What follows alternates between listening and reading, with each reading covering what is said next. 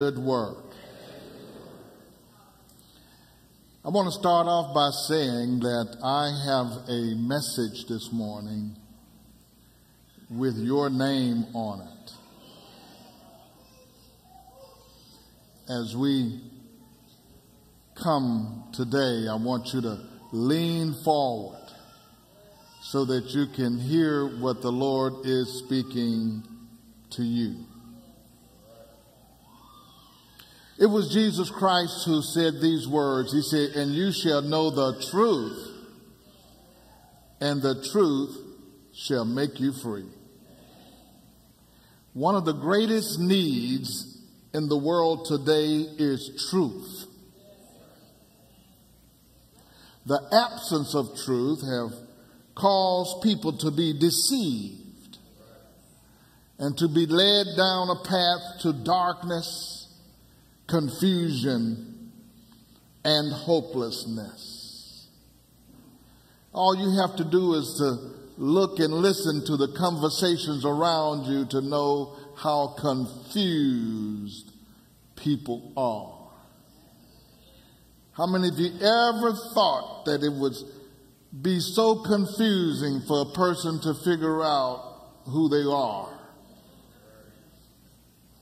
Either male or female. They want to come up with a whole lot of other categories. They're confused. With that in mind, I want to talk about proclaiming Christ to this generation. Proclaiming Christ to this generation. And proclaiming has to do with speaking. And with that said, this message is all about preachers. Now, one thing I know that church folks like to do, church folks like to talk about preachers. You have your favorite preacher. You have some preachers you like, and you have some preachers you don't like. You talk about what preachers wear. You talk about what preachers drive and where they live. You talk about preachers that have an anointing. You talk about preachers that are disappointing. And since you like to talk about preachers, I'm going to talk about them too. Will y'all help me talk about it? We know that churches have at least one preacher. Some churches have several members who testify that they have been called to preach. Some preachers are pastors. Some preachers are apostles. Others are evangelists or prophets or teachers. But there are some other preachers we hardly ever talk about that I'm going to talk about today as well. I want to talk about some preachers who misunderstand what preaching is. I'm going to talk about preachers who don't know they're preachers. I'm going to talk about preachers who refuse to preach and have a good excuse for not doing so. But before I talk about all of these preachers, I want to look at one of the most effective preachers in Scripture. That was Paul the Apostle. Paul is sending a note to fellow believers to let them know his passion for reaching unbelievers. And I want to start in the book of Romans chapter 1 verse 13. Now, y'all are pretty quiet. If you say amen, I won't be too long. Paul is speaking in verse 13 to the church at Rome. He says, "I do not want you to be unaware, brother, that I planned many times to come to you And then he mentioned that he was kind of held up and restricted. But he says, I want to come to you in order that I might have a harvest among you, just as I have had among the other Gentiles. The purpose and the plan for his coming and his preaching was so that he can have a harvest in reaching those who are unbelievers and those who are unsaved. And whether you know it or not, this generation gives us a harvest time. If there ever was a time to gather the harvest, and if there ever was a time for a ripe harvest, it is now. I don't criticize. I used to criticize the sinners for doing what sinners do,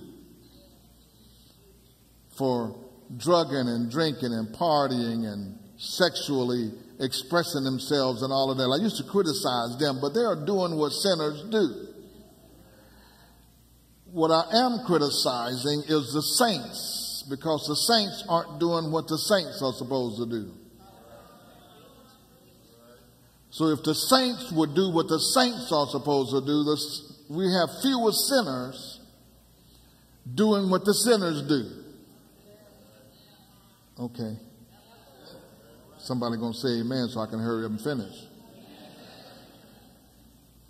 But Paul says, whatever I do when I'm preaching, I am reaching those who do not know Jesus Christ.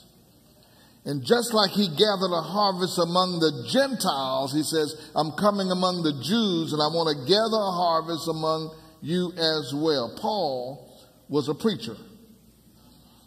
Now let me take some time now to talk about preachers and preaching. First, let me tell you what preaching is not. Preaching is not hooping. Preaching is not yelling and screaming at the audience and telling everybody to touch their neighbor and tell them something that don't make sense. That's not preaching. Come on, touch your neighbor, tell him you're going to get yours tonight. What does that mean?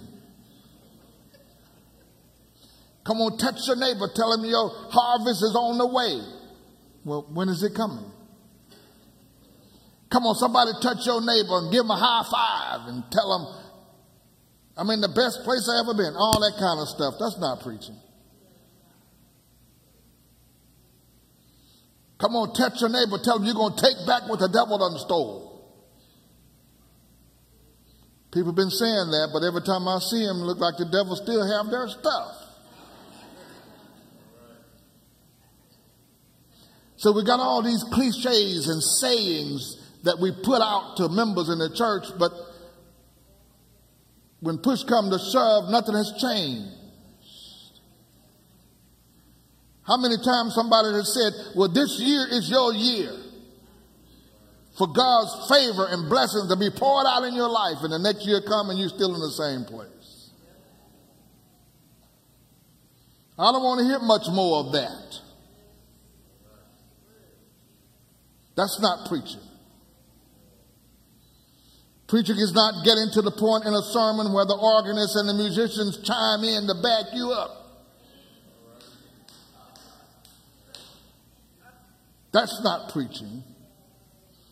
Preaching is not repeating slogans and Bible verses and cute sayings in a rhythm until the audience stand up and talk back to you. Come on, somebody, talk back to me. That's not preaching. That is a style of delivery, but it's not preaching. It's not working and sweating with a terry cloth towel until you can get somebody to start shouting and you drop the mic. That's entertainment. That is not preaching. And if there's something we don't need more of today is entertainment without power. But we've been preaching in the church for a generation, and the church hasn't moved forward at all to accomplish the things that God wants us to accomplish. And we end up with people coming to be entertained. And if you just watch like I do, sometimes they sit there and they're just floating around or not paying close attention until they get to the part where the hooping starts. And then they say, yeah, now I will stand up, I want to hear, yeah, talk to me. Do you think the Apostle Paul, who was one of the most effective soul winners in history, stood up and told the folks to touch your neighbor and tell them that your help is on the way? Tonight is your night? No. Here's what he said in 1 Corinthians chapter 2, verse 4. My message and my preaching were not with wise and persuasive words, but with a demonstration of the Spirit's power, so that your faith might not rest on men's wisdom, but on God's power. He said, when I preach in the power of the Holy Ghost that will change people's lives. When they get through here, but I didn't talk them into it. See, if somebody can talk you and persuade you to get saved, somebody else will persuade you to not be saved. But when the power of God comes in and touches your heart and changes your life, you can say, I am a new creation in Christ. Because if anyone is in Christ, he is a new creation. You don't have to try to follow them up and chase them down to make them come to church when they really have the power of God that energizes their life. You don't have to do a follow-up on them. They'll be running to church, running to hear the word of God, anxious to hear the word of God. That's when the power of the Holy Ghost comes in their lives and changes us. And that's what is needed. We have no more time left on the hourglass to play church.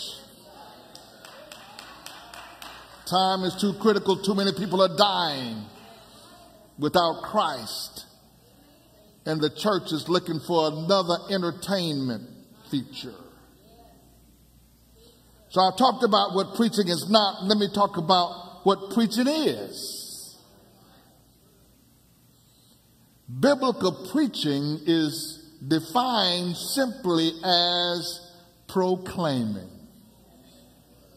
To proclaim, to publish, to announce, to be a herald, to declare, to show, to bring forth. And biblically, the word preach is akin to the word evangelizo that we translate evangelize. It's almost always used with reference to the gospel, to bring or declare the good news of the saving grace of Jesus Christ. To preach means to declare the good news of the saving grace of Jesus Christ. You can do that in a soft, calm voice. The preacher is a messenger, a public crier sent by God. And so in our text in the book of Romans chapter 1, Paul said this in verse 14, I am obligated both to the Greeks and the non-Greeks, both to the wise and the foolish. That is why I am so eager to preach the gospel also to you at Rome. He says, I'm eager to preach to you. I'm obligated. So you have to be obligated in order to be an effective preacher. I want to share the news. I want to share the news. I want to share the news. Now, if I was preaching, I would say, touch your neighbor and say, I want to share the news. Now, I'm going to tell you to do that. But I want you to say to yourself, if you really mean it, say, I want to share the news. You must be committed and have a passion to reach people for the kingdom of God. Do you even think about it? Do you even have a passion? Do you really want to? Paul says, I was obligated to the wise, the foolish, the Greeks, non-Greeks, the people you like and the people you don't like, the people that's like you and the people that's not like you. Are you willing to reach them for the cause of Christ? Then he says he's eager then to preach them. So he was obligated and he was eager. So what about you? How many of you feel obligated and how many of you really feel eager to share your testimony? Then Paul then makes a statement of his personal passion and his commitment. And he makes this statement about boldly proclaiming Christ. He said this, and you've heard this before. In verse 16, he says, I am not ashamed of the gospel. That's Paul now. He says, I am not ashamed of the gospel. He could not, and he did not speak for anybody else. He said, I'm talking about me. I don't know about you. I don't know whether you're ashamed. I don't know whether you're obligated. I don't know whether you're eager. But me, I am not ashamed. And before I leave here today, I want some people to declare that I am not ashamed. Paul says, I am not ashamed of the gospel. He had a testimony. That's why he says, I'm not ashamed. So why is Paul not ashamed? Paul says, I'm not ashamed because I was on a road to Damascus to persecute some Christians. And I had an experience that changed my life. I was on my horse and a bright light from heaven shined and knocked me off of my horse and sent me to the ground. And I knew that somebody more powerful than me, a divine force, was reckoning with me. And I said, Lord, what's going on? He said, who are you? He says, I'm the Lord and I got a mission for you, Paul. Paul says, I ain't ashamed to tell that because it changed my life. Paul says, I'm not ashamed because I had a miracle of deliverance when I was in the jail cell with Silas, and we were in the bottom of the jail, and it was dark and it was damp and we were chained to the wall. But at midnight, angels came and shook that jail cell and set me free. I ain't ashamed to tell nobody what God has done for me. That's what Paul says. I ain't ashamed of that. He says, I'm not ashamed of telling how God rescued me when I was stoned for preaching. And they thought they killed me, but he rescued me and restored my body. The next thing you know, I was preaching again. I ain't ashamed. He says, I've been through shipwrecks and famines and prisons. If anybody could say he's done so much for me, I cannot tell it all, it was Paul.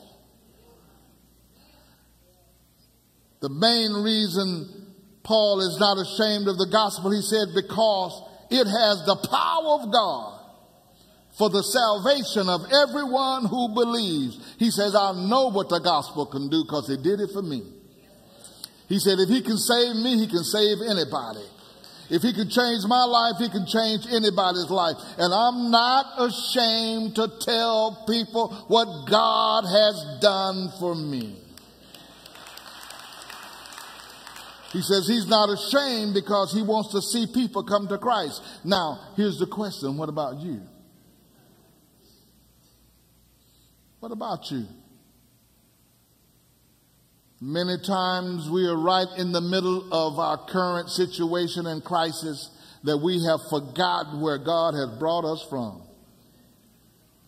We've forgotten what we were like before we came to Christ. We forgot what our life was like, how burdened we were, how thrown off we were, how deep in sin we were. Some of us was addicted to alcohol and drugs. Some of us had an immoral lifestyle we couldn't get out of. Some of us was in dark days, but Jesus Christ came in. He saved you. He picked you up and turned you around. Have you forgotten that? Are you ashamed of what he did for you? Are you willing to share that with somebody? Well, if you are saved, so here's the question, how many of you are saved? If you are saved, you are called by Christ, and you are called to preach.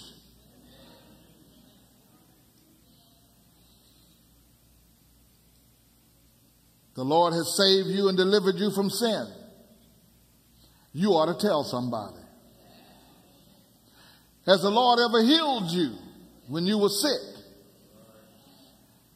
You ought to preach that to somebody. Has the Lord provided for you? Oh, you're the one that say he can make a way out of no way. Well, you ought to tell somebody that don't know that he's a way maker. Has he been a doctor in the sick room? You ought to tell somebody that don't know he's a doctor in the sick room that he's a doctor in the sick room. Well, you could say he's a lawyer in the courtroom. He gives you spiritual wisdom on how to deal with your situation. Well, you need to tell somebody. You may not know this, honey, but God is able to change your life. You are the preacher I've been talking about all the time who don't know you're a preacher. You are the preacher that says, I don't want to preach. And I got all kind of excuses. I can tell you why I'm not doing it. You are the preacher that need to proclaim the word of God to those who don't know him. Has he protected your family? Now, you can sing about it all you want to while you're in church, but we don't need to hear your testimony in here. We don't need to hear your testimony. Somebody who don't know need to find that God is real because you have shared with them. You are the preacher who misunderstands what preaching is. You think it's somebody who's going to stand behind a pulpit. No, it's you. The preacher, you are the preacher who do not know that you're a preacher. You are the preacher who do not preach. We've been taught that the preacher is the pastor, the evangelist, the apostle, the prophet. Here's what Jesus told his disciples in the book of Acts chapter 1 and 8. Go to Jerusalem and stay there until you receive power from on high, and you will be my witnesses, my preachers, everywhere you go. 120 people were in that room, in the upper room, on the day of Pentecost, and the Bible says all of them, somebody say all of them, all of them were filled with the Holy Ghost. And Jesus wanted all of them to preach. He wanted all of them to reach. He wanted all of them to be his witnesses. So everybody he saved to be the preacher.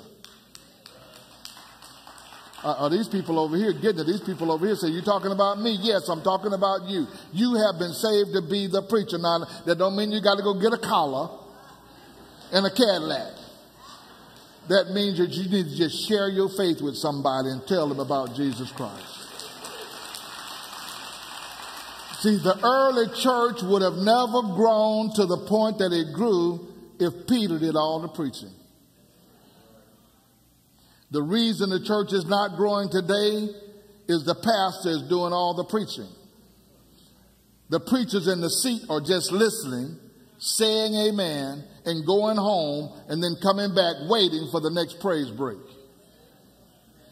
That's not how he designed this. It was about 5 or 6 weeks ago. You all remember when that little storm came through and knocked out all the windows downtown?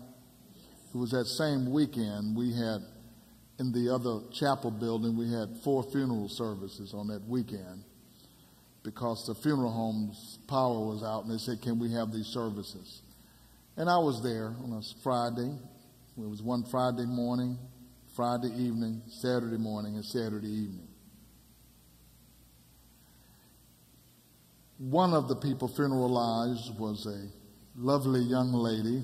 She was single, 26 years old, college graduate, had a job, no children. unmarried. She hung herself.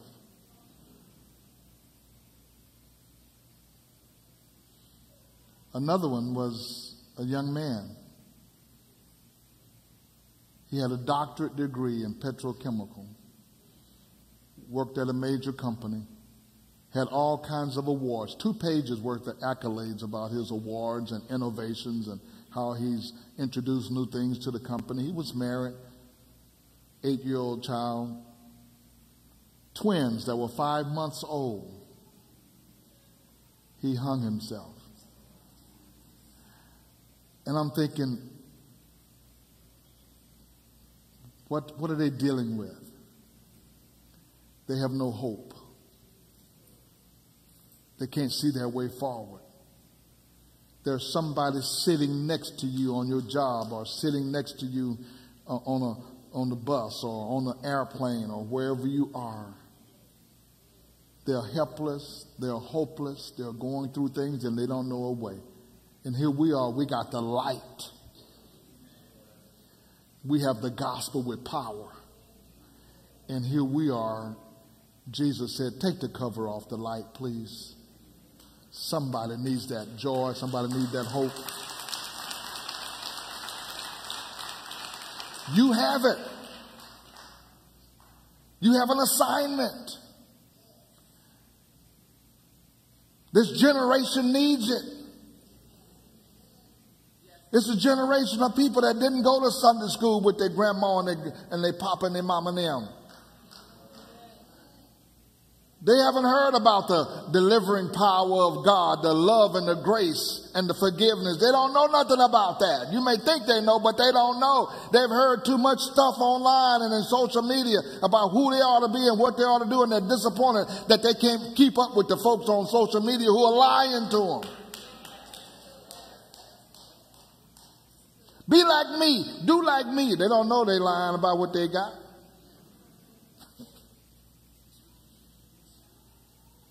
So where are you?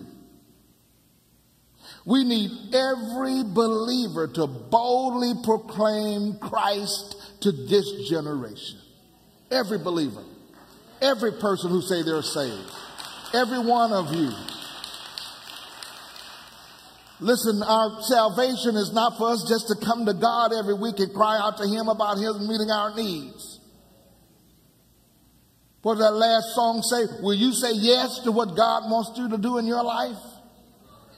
God meets your need. God blesses you. But He's looking for somebody who's a laborer. He said the harvest is ripe and the laborers are few because the preachers are sitting in the seat and they won't move.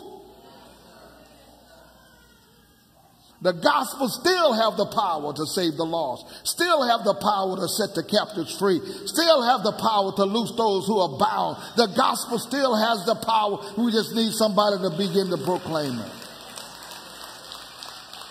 Your witness is still needed. Your preaching is still needed. Not your hooping, not your hollering, but your testimony. Are you ashamed of what God has done for you? Are you ashamed that He saved you? He healed you? How He provided for you? How He set you free? Listen, why should the saints be the only one ashamed to talk? People are talking crazy all over the place. They're talking crazy. They'll come up to you. They don't even know you. They'll just start talking crazy to you. Well, you still start talking crazy to them about the Lord. Say, honey, let me just share something with you, what God has done for me. Romans 10 says this, everyone who calls on the name of the Lord will be saved. What is, how many of them? Everybody who call on the name of the Lord will be saved. God says, Paul says the gospel has the power in it. Not you, but the gospel has the power in it. And then he asked this question, how then can they call on the one who they've not believed in? How can these people call on the Lord they haven't believed in Him? And how can they believe in the one of whom they have not heard? They ain't heard about it. What does he mean? Do they know something? Have they heard about Jesus? Yes, I heard about Jesus, but I haven't heard about anybody who said that that's working for them. I haven't heard from anybody that said Jesus came into their life and changed them. I haven't heard anybody say that Jesus healed them. I haven't heard anybody say Jesus is the King of Kings and the Lord of Lords in their own life. I haven't heard from anybody that can authenticate who Jesus is. I heard about him, but I ain't heard nobody say they know him. See, you expect me to do what I'm doing today. Oh, that's the preacher. He's supposed to do that. Well, do what you're supposed to do. He says, and how can they believe in the one of whom they have not heard? And how can they hear without somebody that's sitting in the seats in the church preaching to them?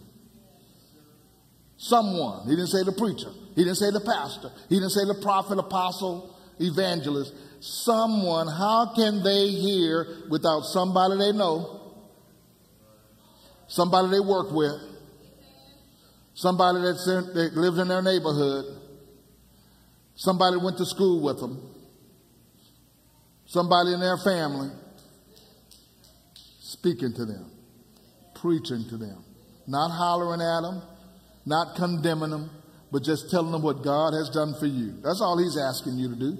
Tell them what God has done for you. Let me just tell you, I was messed up, but God really came in my life.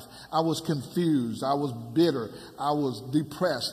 And I don't know what's going on with you, but I just want to let you know that God did it for me. And if you would trust him, he would do it for you.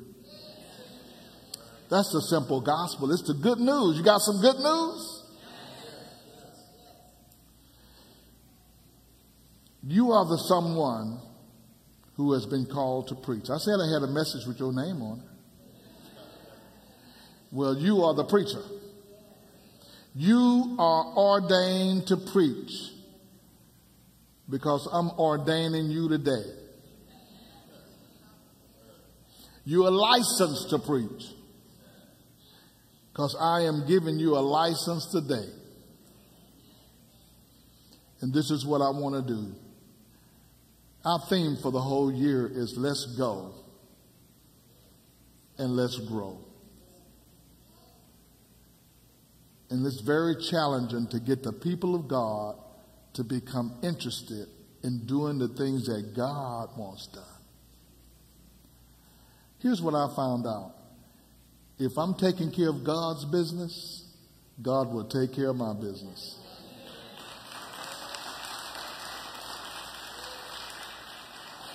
If you're out there reaching people for Christ and you get sick, God says, I can't have them sick. They're working too hard. Let me send some healing over there. You have financial problems. God said, I need to pour a blessing on them because they're working too hard for me, for them to have to struggle with their finances.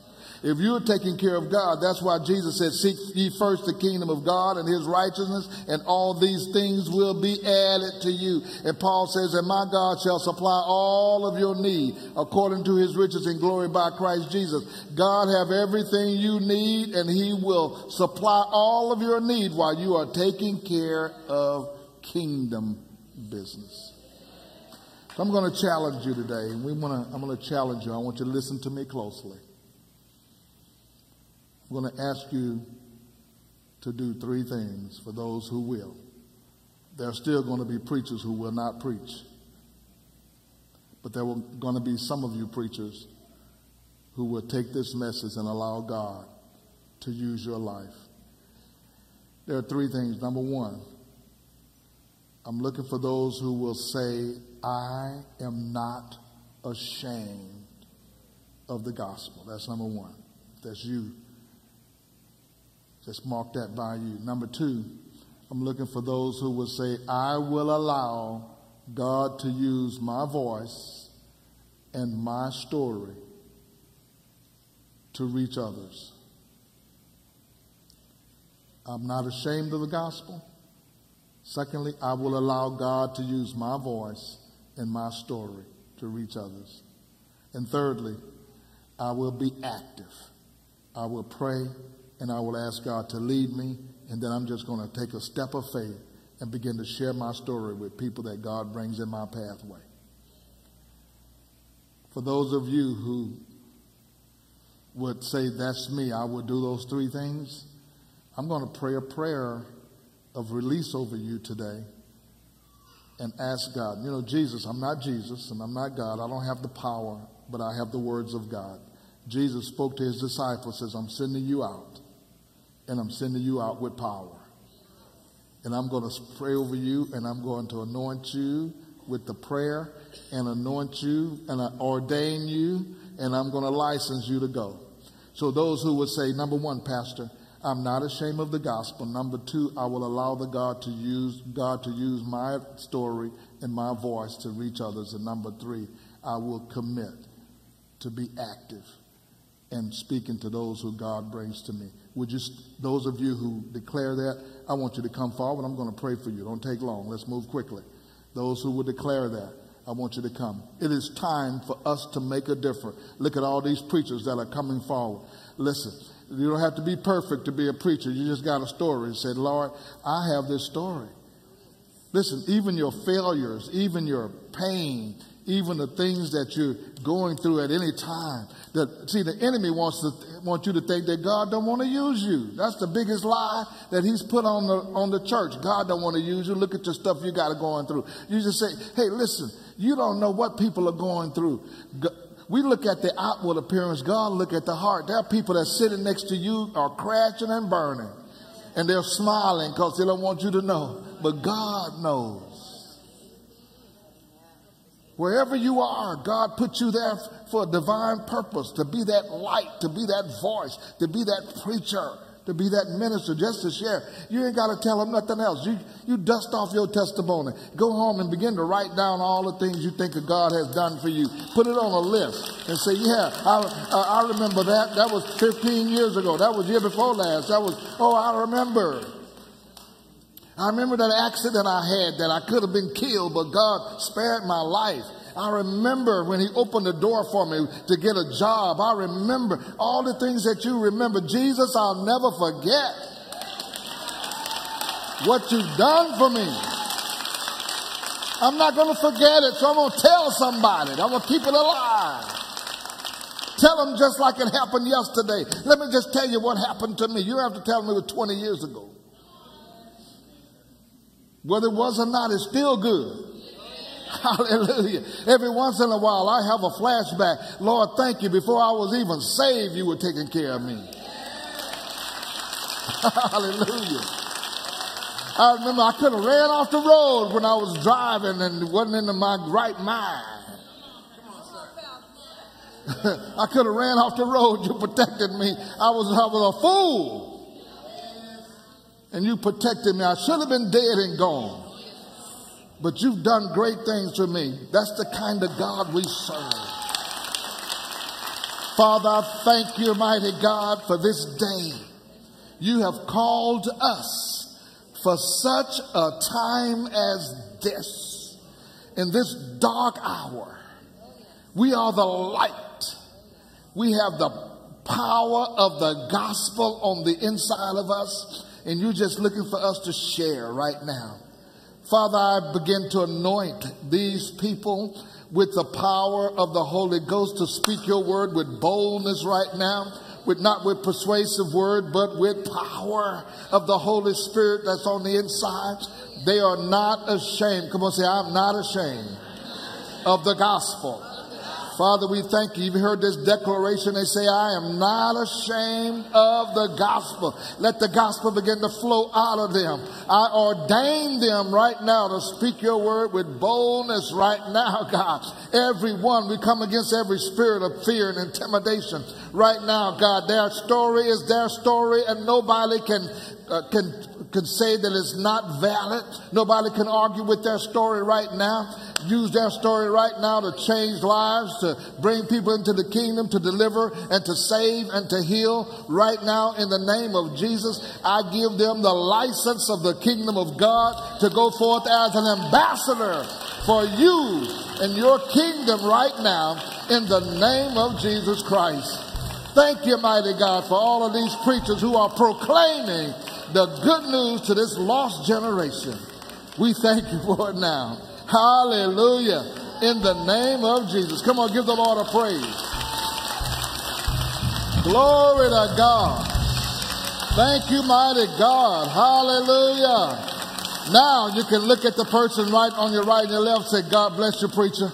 Come on, just talk. God bless you, preacher. Come on, God bless you, preacher. Yeah, look at all these preachers in here. Glory to God. Hallelujah. You may be seated. Glory to God. Thank you, Lord God. Listen, I'm expecting some testimonies from those of you who says, I'm not ashamed. I am not ashamed. Listen, what would it be like if every person that have come up here today would share their testimony with one or two people this week? God's going to use that. If everyone would just say, hey, let me just tell you some things that happened in my life, the Holy Spirit will nudge you and open the door if you have a desire to do so. He will open the door for you to share. And all you have to do is say, hey, let me tell you a couple of things that happened. Let me tell you a little bit of my story. You know, I was going through some tremendous challenges, and most of us have had tremendous challenges. You know, and I didn't have a good feeling for the way my life was going to go, and I gave my life to Jesus Christ, and he really changed my life. I don't know what you're going through, but Jesus Christ can change your life if you don't know him. Right? That's as simple as that. You don't have to know every scripture in the Bible to tell your story. Somebody need to hear your story. When we had our men event a few weeks ago, I had the representative he was a funeral director, and he said, we've had more young people dying this year. He said, I've had 18 burials of young people under 21 years old. Suicides, drug overdose, careless lifestyle, stealing cars and wrecking them. This generation needs our help. They need the delivering power of the gospel of Jesus Christ. And we have it. Amen. If you don't know Jesus Christ as Lord and Savior, he's the one that changed my life, and he will change your life. I don't know where you are. You may be listening online, or you may be in the service and say, Pastor, I'm not sure where I stand with Jesus Christ today. But there's going to be a time where we're going to have to stand before Christ as our judge. And he's going to judge us whether we accepted him or didn't accept him. If you don't know Jesus Christ as Lord and Savior, all he asks is that you would come to him in earnest and say, I need you, Lord, in my life. We can say that just because somebody has put the opportunity there, or we can say that because we are sincere in our heart. And he knows when we are sincere. We're not just trying to count a number and say how many people will say you are saved. No, we want you to have a genuine, life-changing experience with the Lord Jesus Christ. That will only occur when you are serious and say, Lord, I am ready to stop trying to be the one who runs my own life, and I want you to take control of my life. Be my Lord and my Savior. If you're here today and you say, Pastor, I'm ready to make that commitment, I want you to stand on your feet right now. I want you to stand on your feet. Says, I want to make that commitment. I'm not sure where I stand with Christ today, but I want to do that. And if you're online, you can make that commitment and let us know. We want to be sure that there's every opportunity for those who want to know Christ to come to know him.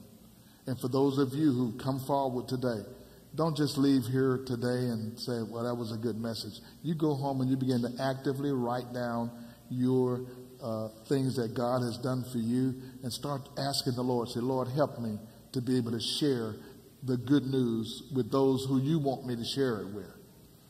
And he will prompt you by his Spirit. He'll put people in your way. And then all he wants you to do is share. And when he does that, that's the person he's trying to reach. Amen.